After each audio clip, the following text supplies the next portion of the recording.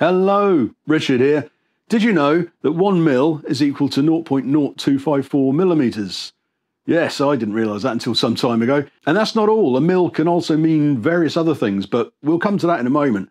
Now, what do I mean when I say 1 mil is equal to 0.0254 millimeters? Well, you see, there's more than one types of mil. Here in the UK, we take 1 mil to mean 1 millimetre. As far as I can remember, we've always said that. So if something's 3 millimetres, we'd call it 3 mil. If something's 5 millimetres, we call it 5 mil.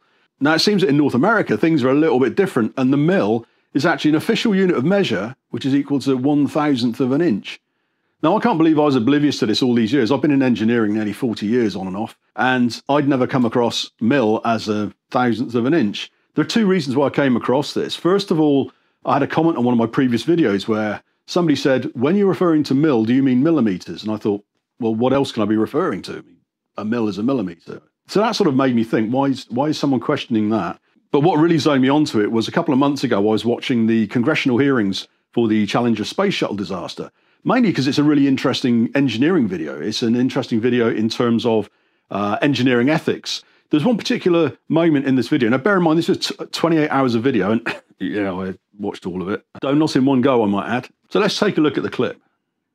There was another set of data that correlated to low temperature that was presented by Thiokol that night, and that was the full-scale testing on joint segment field joints that were done with an O-ring that was 5 mils undersize and a durometer of 90. The hardness of the O-ring was 90 as opposed to 75. So in the clip, you could see Larry Malloy from NASA talking about tolerances on O-rings, and he referred to tolerances being 5 mils, which is a lot different to what I thought, which would be 5 millimeters. And just watching the video, I thought, wow, 5 millimeters, blimey, that's a lot, and just sort of set a little bell ringing in my head as to that can't be right. So I looked into it a bit more, and I discovered that, yeah, in North America, a mil doesn't mean what a mil means over here. Now, in the UK, mil is unofficial. It's just an abbreviation we use. We don't say millimeters. Millimeters is a very long word. So we say mils.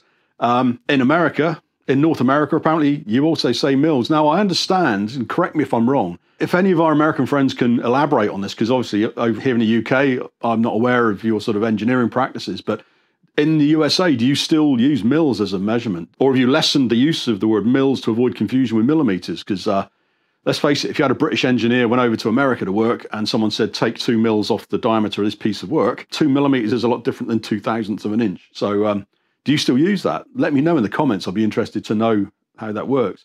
I said before as well that there are other uses of mil, just to add to the confusion. Maybe less so, because other uses aren't really related to length measurements.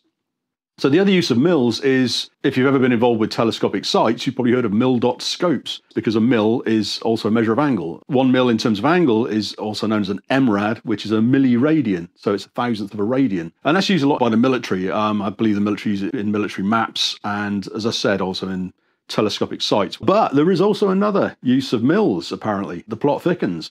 And the other use, again, predominantly in North America, as I understand it, is that mils is also an official unit of measure of currency. It's actually 1,000th of a dollar.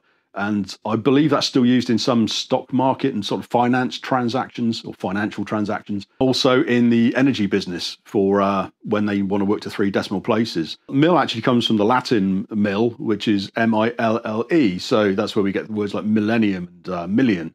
Million being a million, not 1,000. I know, it gets confusing, doesn't it? So I guess you could say, when is a mil not a mil? And the answer is, when it's a mil. Yeah, confusing, isn't it? Units often are. Anyway, I hope you found that interesting. And just remember, if someone asks you to machine 2 mil off a component, quite a lot could depend on what part of the world you're in.